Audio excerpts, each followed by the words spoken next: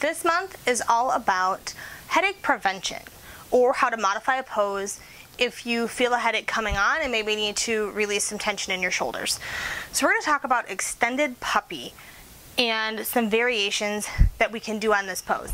So the first one, if you are a little bit tight, you're going to place a block about where your forehead's going to be, and I like to curl my toes under. I feel like it gives my hips some stability. You don't have to. So we're going to send the hands out, and we're going to keep the femur, the thigh bone, as straight as we can here. Keep it nice and straight. I bring my head to a block because it feels better, where we're keeping the elbows lifted. And so this really lengthens out those lats.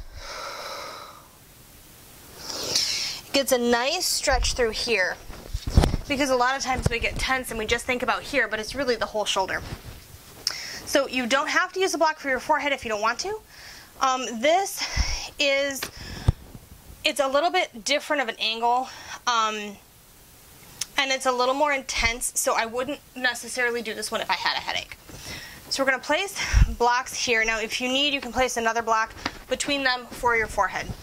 We're going to bring our legs back to where we were, and remember, we're lengthening through the spine.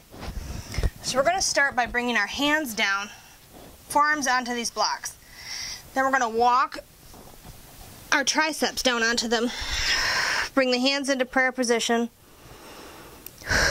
and lengthen through the spine. Then we press the hands together, press up, elbows into the blocks. That one is a little bit trickier to come out of. It helps really to push the hands together to come out.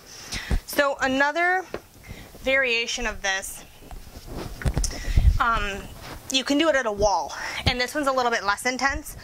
So if we come up to the wall, and you could even do one side at a time. So you could be here, and then my feet are not next to the wall, I'm just sort of stretching and kind of leaning the hip away while keeping the spine as neutral as I can. So we're here, kind of reaching the hand behind the head. You do want to be careful with this if you have shoulder issues. And then the other one we can do, and this is sort of like the standing variation of what we were doing with the blocks. I think it's easier to come out of because you have the wall, because you don't have to mess with the blocks.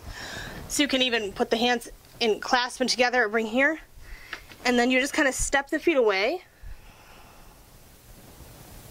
pulling the navel in, and then you would just press off the wall.